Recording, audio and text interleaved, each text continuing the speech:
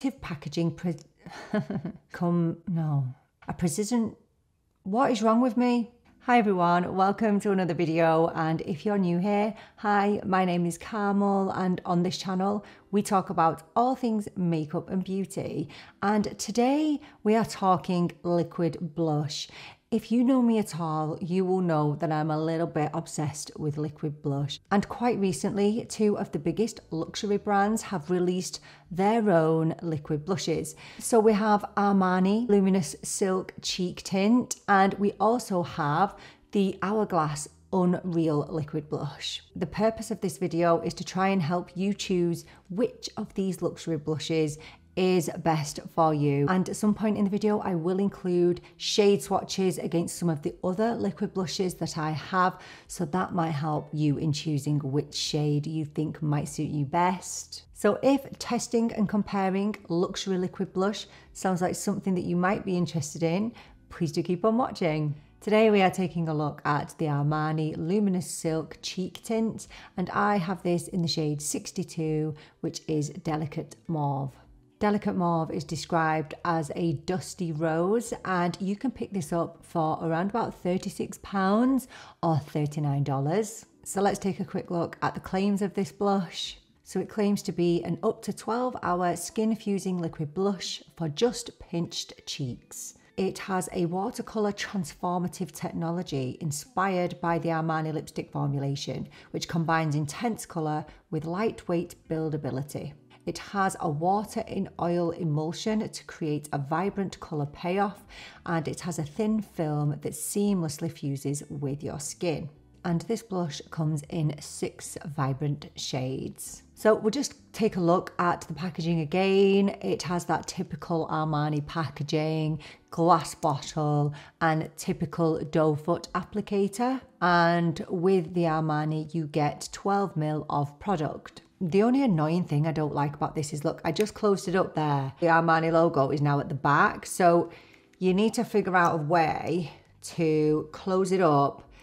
And I think it's where if you start by closing the lid with the logo visible at the front, and then when you twist it, it should end up at the front. I think that's what's worked for me anyway. With an applicator like this, you can go in directly on your cheek, and being completely honest, I don't like going in directly on my cheek. However, I actually do not mind going in on my cheek with this blush because I find it, although it's pigmented, it is one of the most blendable formulas I've ever used. So I'll show you both ways today, just so that you can see that it's fine both ways. In relation to what products I have on my face, I literally just have foundation and concealer on. Obviously my eyes are done, but I don't have any bronzer on because I don't want to affect how the blush looks. I have just used a very natural foundation today, which is the Chanel No. 1. I have this in the shade B40, which is definitely my summer shade.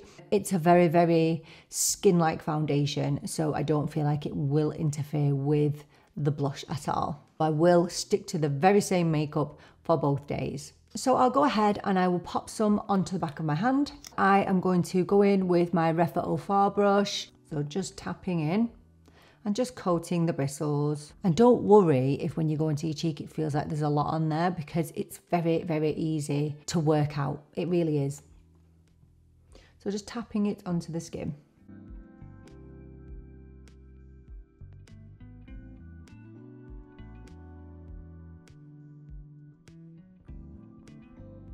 See how easy that was? And this definitely does have a very, very buildable formula. I would say definitely more buildable than the Hourglass in my experience and in my opinion. And I want to put a bit more on than usual for you to see. So there we are, that's Delicate Mauve. So I would say it's definitely more than a sheer wash of colour. I think it just packs a little bit more punch than what the Hourglass does. The Hourglass does feel very serumy. However, although it doesn't feel as serumy as the Hourglass, it definitely becomes one with the skin like the Hourglass does. It doesn't sit on top, definitely gels with your skin. For the other side, I will dot it onto the cheek so that you can see what it looks like. We'll just do 3 little dots. Start with less and then build it up. And again, just tapping.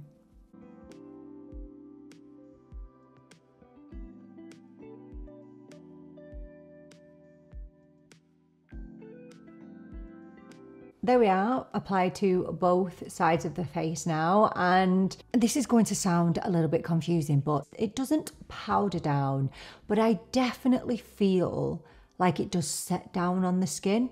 And although it does have some natural luminosity to it, I don't feel like it is very glowy. So I always like to set my under eyes, but I always prefer to do it after I've done my blush. It really is personal preference, and the only reason that I do my eyes last is because when I do my blush, because I do like to bring it up quite high, inevitably some of it is going to end up under my eyes. So I just like to take the concealer brush that I used that day and just tap under my eyes, just to pat any creases out and blend any blush that may have come up a bit too high. I'm then going to take my powder, which I'll be using the Givenchy, and then I'm just going to powder the under eyes. So there we go with everything powdered and set. So the next footage you will see will be me in the daylight, and then I will insert footage of the end of the day after a full day wear test, and then we will move on to the application and the review of the Hourglass blush. So let's head on to the daylight footage.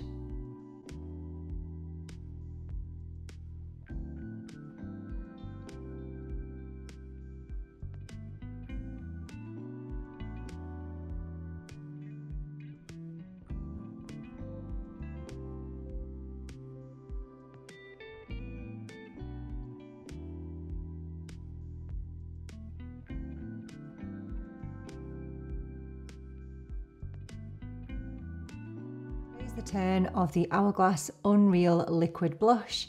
I have this in the shade Scene, which is described as a soft warm pink. So you can pick this up for £38 or $36. And you may have noticed it's quite small, isn't it? It's quite diddy. That's because it is quite small. Now I am going to break down the similarities and differences later on. I know that the packaging is different, but you do get less product with the Hourglass. So with the Hourglass, you get 10.3 mil, and with the Armani, you get 12 mil. The Hourglass is slightly more expensive. Consistency-wise, they are very, very different.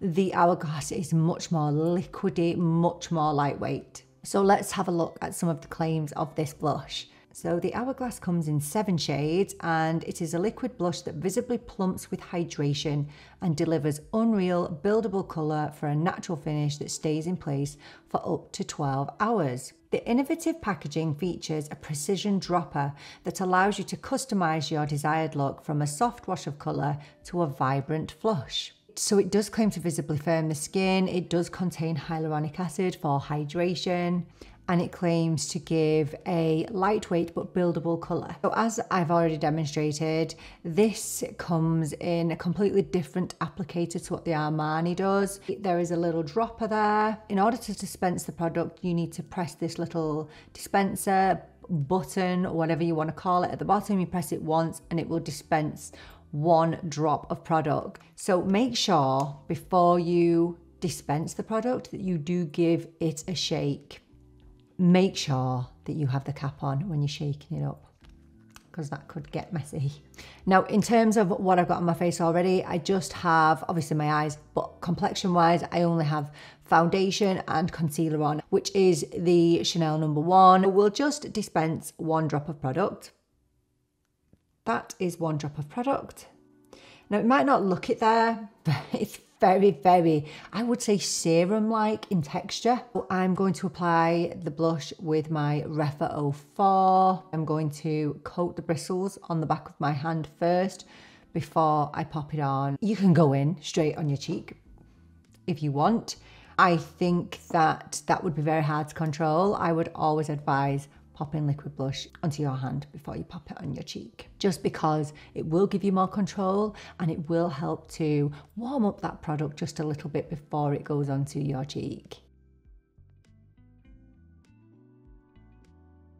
So lightweight, and I do think that this shade that I have seen is not as pigmented as some of the others, because I've seen some people use one drop for both sides of their face. I can't do that with this shade. I have to use 2 drops. With some of the deeper shades, I think you could definitely get away with just 1 drop. So this blush does claim to give a natural finish, and I would 100% agree with that. I think it is a very natural looking blush. It definitely sinks down into the skin rather than sitting on top. And it's really nice because it's not overly pigmented. So that's how it's looking on the skin.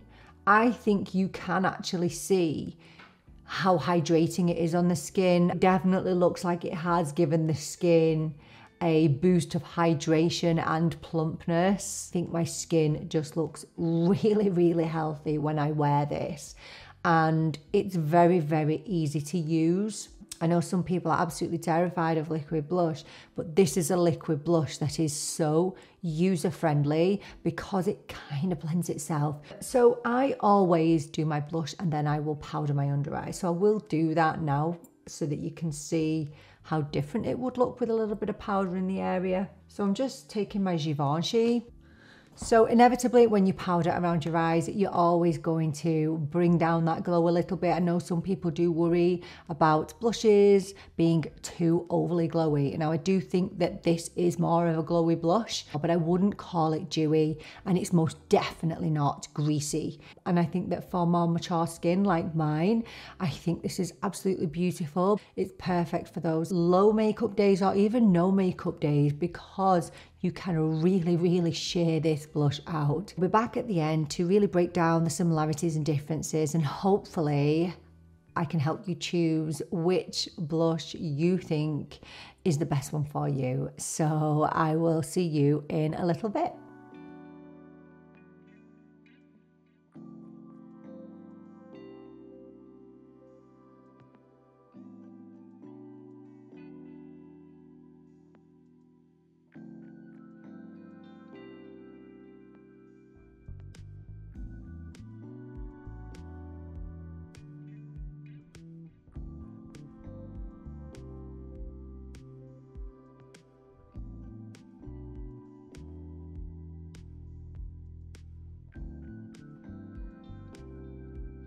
I think now we need to break down the similarities and differences. And the one thing that I will say to you, you don't need both. And just for your information, I decided to wear 2 of the blushes today. So on this side, we have the Armani, and on this side, we have the Hourglass. In regards to the formula, I would definitely say that this Hourglass formula is definitely more skincare-like. It definitely feels hydrating. It soaks into your skin. I do think that boils down to one of the major ingredients, which is hyaluronic acid.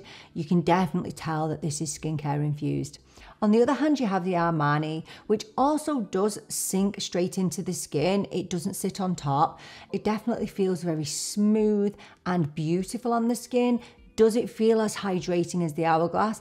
No, it doesn't. Although it doesn't have as many skincare ingredients as the Hourglass, it does have something called their microfill technology, which allows super blendability and allows the product to seamlessly blend in with the skin, avoiding any patchiness. And I think that is the one similarity that these blushes definitely do have. They both blend beautifully and seamlessly. You barely have to touch your face. I think they both definitely do have that natural and radiant finish. However, I would say this is the Hourglass side. So if you just look at them both next to each other, the Hourglass side definitely has a little bit more glow, just a touch. I don't think you can tell them miles apart, but I do think that the Armani does set down just a little bit more, not to a powdery finish, but it definitely does set down on the skin, whereas I feel like the Hourglass remains looking glowy and radiant throughout the day. I have put more blush on today than what I usually would. As for buildability, I was actually surprised at how much pigment you do get from the Hourglass. I have quite a subtle shade in Scene. I do find that with this colour, I do have to build it up a little bit. It depends what you're going for. I would happily wear a touch of this with very little makeup on and even no foundation, just to give me a little bit of colour, a little bit of a flush to the cheeks. The Armani, I think you can get a higher payoff, a higher level of coverage right off the bat. And I think, for example, in the daytime, they're both beautiful blushes, but if I was going to an event, if I was going somewhere where I needed something to have a little bit more punch, I would probably go for the Armani. Longevity, I think, is a tricky one. So I did demonstrate some footage of the wear test, and I think they both perform really well. I'm going to show a little bit more footage for you now from another wear test with the Armani, because I felt like I kind of pushed the Armani to its limits, because the day that I wore that, I actually took my kids to an adventure centre. Yes, an adventure centre, and it was very hot, it was very sweaty. I was out in the sun pretty much all day, and my makeup had very much diminished by the end of it. I decided to put it to another test just so that you could see how it looked at the end of a normal day. So here's a little bit of footage at the end of a normal 10-hour day. And the longevity of this really does impress me. As I said previously, once it sets down, it stays there and it doesn't budge. I think with the Hourglass, although it does still stick around, I definitely did notice a bit more fading with the Hourglass, and I think that is to be expected. You know, let's bear in mind, blush is probably one of the first things on your face to wear away during the day, and especially when it comes to liquid blush. So I think that, just to be fair to the Hourglass, you can still see it at the end of the day, but I did notice more wearing in the Hourglass than I did in the Armani. So as I mentioned when I was applying the Hourglass, you do get slightly less product with the Hourglass, and it got me thinking about how much product I actually get in my other liquid blushes that I love.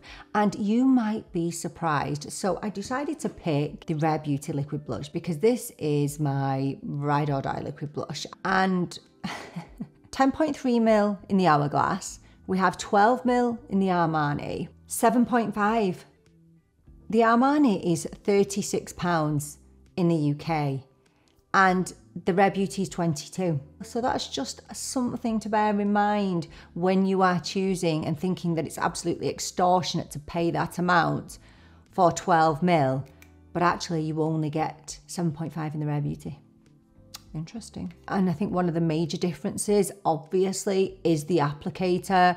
I do prefer a doe foot applicator. I mean, we're being picky, but this can be a little bit more inconvenient. So you have to dispense this onto something. However, I do think that this dropper is much more hygienic than what the Armani would be. So pros and cons. So I just want to come away from the performance of the blush and just mention very quickly something about the ingredients. I know that a lot of people want to know whether these blushes contain alcohol, and I can tell you that the Hourglass is free from alcohol, but the Armani does contain denatured alcohol. And I've also mentioned the skincare benefits of the Hourglass, but it is also non-comedogenic, which I searched through the Armani and it did not claim to be.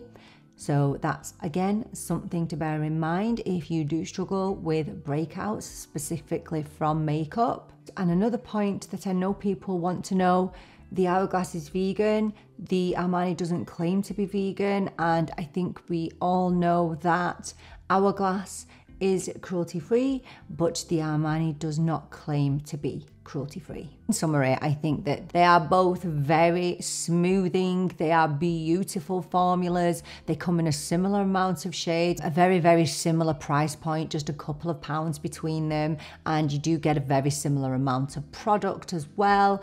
I think it really boils down to what your preference is in a blush. I think if you prefer more of a hydrated, super plumping blush, I think you cannot really go wrong with the Hourglass. I mean, I have some breakouts here on my cheek at the minute, so you probably can't see how smooth this blush is. I really do think that my skin looks so healthy with this blush on. It's absolutely stunning, and again, just to reiterate, absolutely blends itself. It really does. And as for the Armani, this again is an absolutely flawless product. You don't need a lot of it. I think it is pigmented. I think for me personally, they both provide something different. Really, you couldn't go wrong with either, but hopefully just breaking down those similarities and differences, it might help you pick one way or the other. So there we go. That is my rundown of these two beautiful luxury liquid blushes. Do let me know which one is your favorite. Have you picked up either of these? Are you planning on doing? Has this helped? Please do let us know in the comments, because it's really, really helpful, not just for me, but for everybody else reading it. Thank you so much for joining me for this video. I so appreciate you being here. I'm really looking forward to seeing you in the next one. But until then, take care and bye for now.